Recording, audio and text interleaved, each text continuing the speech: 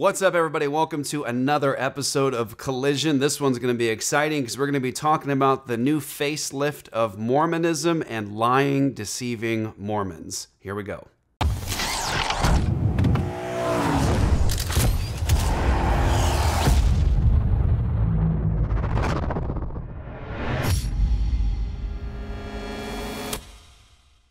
All right, so if you have been watching us for some time, you know that a big part of our ministry is to engage with a community that we deeply love and care for, and that is our Mormon friends and family, Church of Jesus Christ of Latter-day Saints, which has undergone quite a facelift in this last generation. It's happened many times in their history, but the facelift recently, you know, they've gone from Mormon.org to the Come Unto Christ. The new website is, of course, the churchofjesuschrist.org, and they've tried at times to get away from the title Mormon. Made a lot of old school Mormons kind of upset, and so it's a facelift. It's a marketing scheme. Much is being done today to sort of get away from a lot of the history and the classic teachings of the Church of Jesus Christ of Latter-day Saints. From the transformation occurring in terms of blacks being able to hold the priesthood, blacks being cursed with black skin, a terrible, ugly, evil doctrine, and of course the issue of polygamy. Early on in Mormonism, it was taught by Mormon prophets and apostles that you had to become a polygamist to become a god or goddess of your own planet one day. The prophet Brigham Young taught that if you denied polygamy, he promised that you would be damned, and he taught that they would essentially not even be allowed into the union without denying the practice of polygamy, and it would never happen, and of course it ultimately did. And so a lot of transformations have happened in Mormon history, but what is so fascinating is to view the modern Mormon or the modern Mormon apologist in light of the actual teachings of the Church of Jesus Christ of Latter-day Saints and what Mormon prophets and apostles have taught. And so we're going to get into this today by actually looking at a recent video. This is just a video of Midnight Mormons. It's Ward Radio. And the title of the video is interesting. It actually says, "Debunking the Evangelical Lie that, quote, Mormons get their own planet." And it says, of course, it's a tag on here featuring fake pastor Mike Winger. Now, we know Mike Winger. He's a faithful pastor, and they're calling him a fake pastor here. But be that as it may, debunking, listen to this, the evangelical lie that Mormons get their own planet. And what's interesting here is that this is coming from Latter-day Saints. This is coming from Mormons, titling the video that it's an evangelical lie that Mormons get their own planet. Now, I know a lot of old school Mormons that would probably be looking at this with a squinty eye going, what do you mean it's a lie that we get our own planet? But here we go. This is going to be, I think, a very informative collision for you today. So just brace yourselves. Here is the clip. And when you have enough babies made in heaven, you create, you take a planet, form a planet, oh my God. And then you send your babies down to live human lives and continue the same cycle that's going on. Okay. Oh, whoa, okay. We're paused. Hey, congratulations, Mike Winger. You watched the Godmakers animation. Watched the Godmakers, yep. Cartoon. He seems to know a lot more about exaltation than we do. Like, I don't know, what scriptures are you reading, Mike? I'm just here in Doctrine and Covenants 76, and it says, the people who go to the celestial kingdom receive the testimony of Jesus, believed on his name, that by keeping the commandments they may be washed and clean, they overcame by faith, and wherefore, as it is written, they are gods, even the sons of God. I'm not seeing the collab or the infinite babies or the populating a planet. Does he think we talk about this all? Do you think that's like half of Come Follow Me? Like, they think that we really believe this. Also, wouldn't we be a more sexy, less frumpy people if we did believe in eternal sex like that? Like, don't you think? Come on. So obviously, the last comments there made by Kwaku are meant to be silly and cute, and if you actually know the historic teachings of the Mormon prophets and apostles, again, you might be kind of surprised that they're saying these things. Now, at least some of these guys are BYU students, and the gentleman that last spoke there, named Kwaku, has a long history. Unfortunately, it's a public history of mischaracterization, not understanding historic Christian doctrine, speaking out publicly on issues that he clearly did not understand, having to do damage control afterwards and try to change what he says. And so he has kind of a history of saying things that he has to later go on to correct. But in this case, it's interesting because what's being claimed here in this video with the new modern Mormon facelift is that it's a lie, an evangelical lie told about Mormons that, quote, Mormons get their own planet.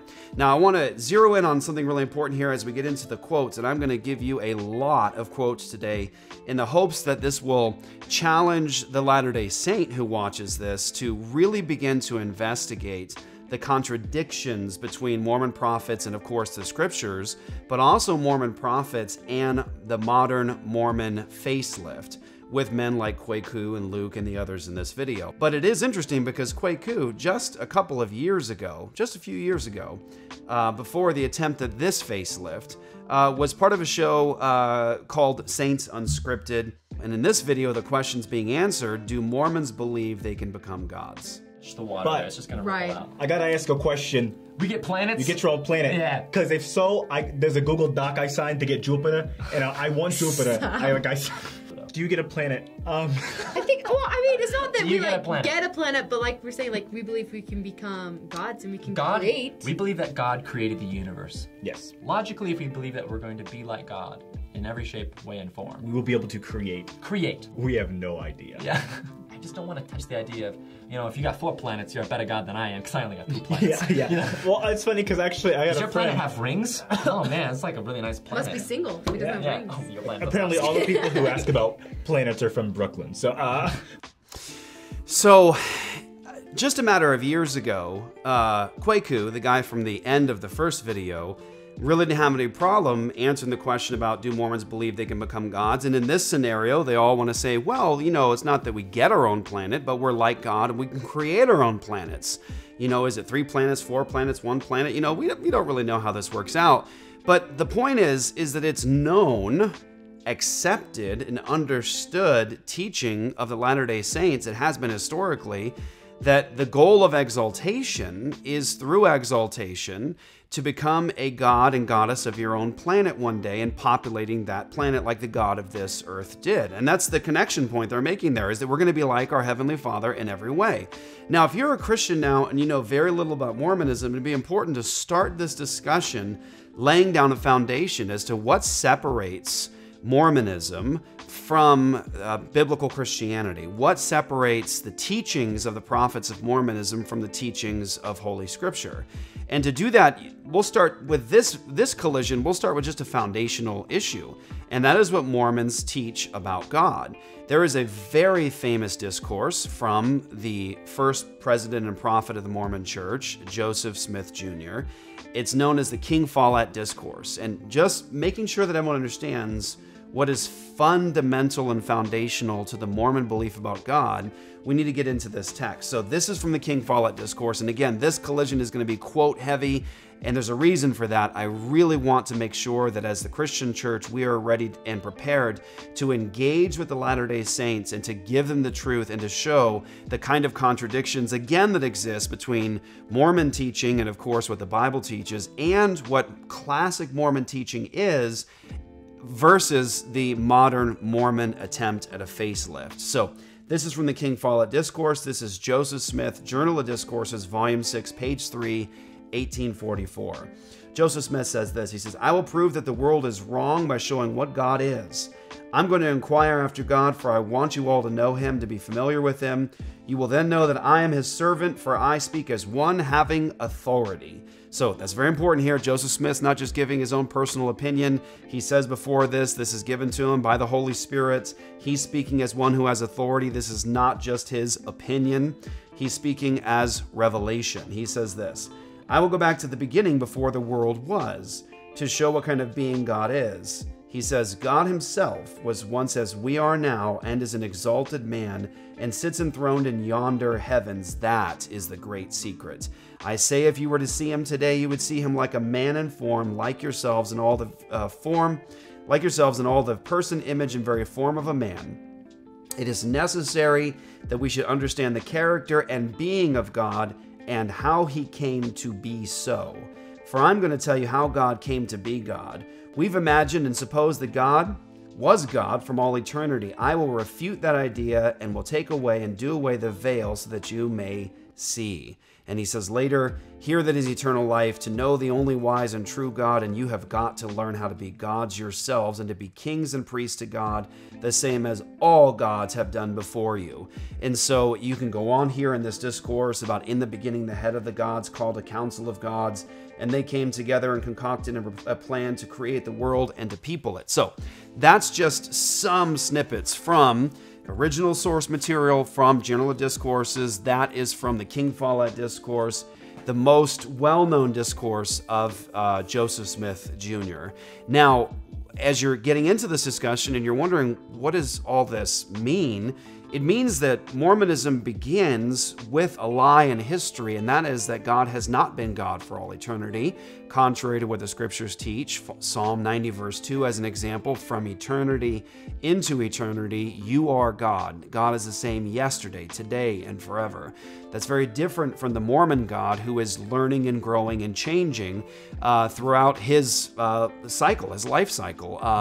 And of course, when you look at what the prophets taught about God and compare and contrast that to the scriptures, you have a very different conception of God.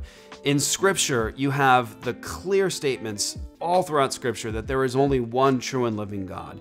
You have verses, Deuteronomy 4, 35 and 39. He is God alone in the heavens above, and on the earth below there is no other. You have, of course, the well-known text, Isaiah 43:10. Before me there was no God formed, neither shall there be after me. Isaiah 44:6. I am the first and I am the last. Besides me there is no God. God saying in Isaiah 44:8, he says, is there a God besides me? Indeed, there is no other God. I know not one. And so in the scriptures, you have the clear monotheistic belief that there is only one true and living God. And of course, as we teach through the scriptures, the Father is called God, the Son is called God, the Holy Spirit is called God. And yet there are three distinct persons who share the divine essence or nature of God. One God by nature, eternal, no beginning and no end, the first and the last, none before, none after. Now, that's a compare and contrast between Joseph Smith's teachings about God and what the Holy Scriptures have always taught about God and God's nature. Now, what's interesting here, in terms of the modern Mormon facelift, is that back in my day, and I feel so old saying that, Mormons were ready and available to discuss this topic of becoming gods.